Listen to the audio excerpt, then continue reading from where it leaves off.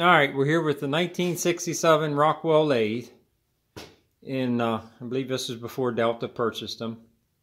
And I wanted to show how the back gear and how direct drive works in this.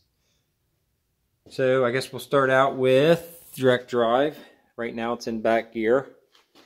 So I'm going to put it back in the direct drive and just simply do this. And I should have already had it ready is what I should have did. Alright, so now it's in direct drive.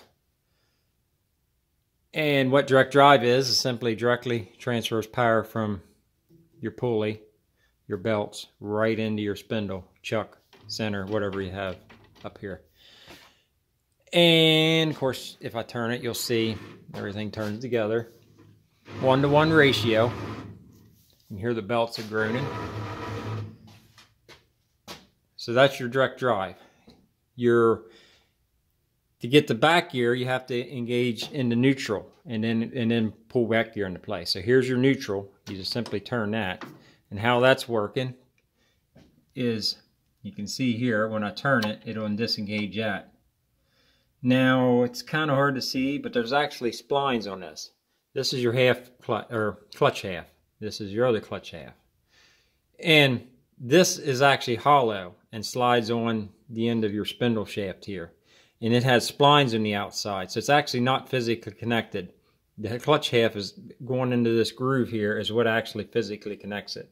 And I actually have an old clutch half here that you can see. So you can see what's on the inside. You see the splines? So what's happening when you slide it, whoops, this is backwards. When you slide it, it's disengaging. And of course now that both clutch halves can turn together without spinning the spindle, or vice versa. The spindle will spin without spinning the clutch halves. So that's how you get to that point. Now how you actually engage back gear, how it works, I mean, is when you pull out on this, you're engaging back gear. How that works is this shaft goes clear through into this great big shaft with the spline on here. And you can see it down in here. I'll give it a spin, make it easy to see. And it's going back there. So you pull on this, and now you can see some grooves appear. And they're just simply straight grooves that's angled the same degree angle as your splines. And that's how you get your motion transferred back here. How it actually is engaging it is this does not turn once it's running. There's a shaft inside it turns. This is bored off center, so as soon as you pull on your handle here, it gives you a camming effect. And I think if I can get the phone in the right place, you can actually see the camming effect on this smaller gear right here. You'll see how it's over here, it's above it. When I disengage it, you'll see it drop below it. Up. But it's actually two motions. It's actually an upward motion and it's an inward motion. So you're actually raising the gear up too. I think if I put it right here, you'll be able to see. See the gear? You can see the teeth now right here. Now you can't. Over here, you can see it's disengaged in here. Now I engage it and it meshes the teeth up. Come on, go in. It wants to be a pain. There it went. Now it's in. Now, by doing that, since this is disengaged and I showed you it's free, now you're transferring power from the small gear to the big gear. Goes over here. From a small gear again to a big gear. And that's giving you a 6-to-1 ratio. Every 6 turns of this, spindle turns once. So I think I can give it a little spin here. Well, I can just turn it on. I got it set for the slowest speed. You can turn this on with the top off and the slowest speed in back gear, but that's the only time you can do it. Any other time, you're going to get an oil bath. It'll work, you just get an oil bath. So we'll turn my rotary phase converter on, because this is 3-phase. I could have converted it, but I knew when I bought this I was going to buy a mill, which is under the Ghost there. And I knew it was going to be 3-phase, so I didn't want to have to convert something every time I bought it, so I just bought that. Alright, so now we got everything engaged. Now we can turn it on. And I want you to notice too, you'll see this turning at a slower rate than this. Alright, so on we go. Of course, you can see the oil, but you can see how the two rates are different. And that goes over to there, spins the shaft inside, spins the smaller gear, then back to the bigger gear, and then back to your spindle.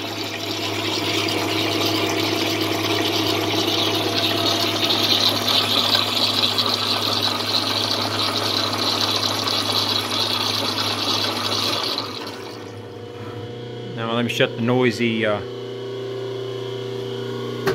phase converter off.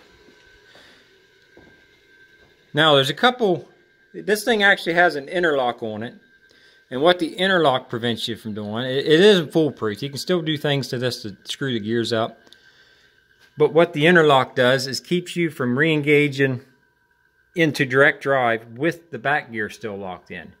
Because if you notice, they're turning at two different rates, and if you was able to re-engage, let me get down here and pull this belt around so you can see that ear on there. All right, if you was able to re-engage this portion into this slot with it in back gear, bad things would happen because it's turn at two different rates. But you can see I'm turning the handle and it won't go in. What's keeping that from happening is on the back of this bull gear here. This is called the bull gear. It's an 80-tooth gear. On the back of it is this round disc. It's just a washer, a really big washer. And what it does is when you engage in the back gear, it lines up with this slot. If it's not in that slot, it won't engage. And it also, once it's in that slot, if I try to go back into direct drive, you'll see it. The slot keeps it from sliding. That's a pretty cool feature. Now how this thing's actually sliding, I forgot to show you, is, let me disengage back here so you can see the movement. Line up the spindle. A little bit more. This is a cam here too. The hole's drilled off center, a little pin in that brass piece. And you can see as you turn it, that's how it works. Now the other part of that interlock is once you're in direct drive, which we are now, if you forget to put this in neutral and try to engage this, it won't go. And how that's working is that washer, again, is hitting. But this time it's hitting the raised portion, the other side of the groove of this. So that's keeping it from going in. Hitting right there, see it? So that's kind of a cool little feature. Kind of takes some of the accidental out of it. But what you can do to destroy it, if you feel like destroying it, is what the teenagers in school like to do, is you can have this running. You can have this running in neutral. Now, if I engage back gear, it's going to screw them teeth up, which I'm not going to do it. But you can do it. You can sit there and jiggle it and it'll go in after it bangs and grinds and everything else for a while. And the other part of that it'll let you do, the interlock doesn't prevent, is if this is turning and I want to go into direct drive, I can turn this with it running. And eventually it'll line up and go in there, but because it's spinning so fast, it'll keep bouncing across it. And I don't even know if you can get it to go in with the chuck on. You might be able to with the chuck off because there's so much mass in here to take this to 0 to the RPMs it's going at is too much mass to do it. But if the chuck wasn't on there and you just had the center on it, it might would do it. I don't know. But that's what people do. They try to do. They'll sit here and turn this with it running and force it in there. So yeah, you don't want to do that. Turn this off. So now I think I pretty well explained all that. I want to leave it in neutral. And I wanted to show you, well, I want to show how the oil works on this, but I think we'll make another video for that because this is already a little over 9 minutes long. So anyways, that's how your back gear mechanism works, and I just thought it'd be interesting to put that on there in case anybody's going to buy one of these or going to work on them. You got some information before you ever pop that off. Anyways, thanks for watching. And like I said, I'm going to make a how the thing gets oil video right after this.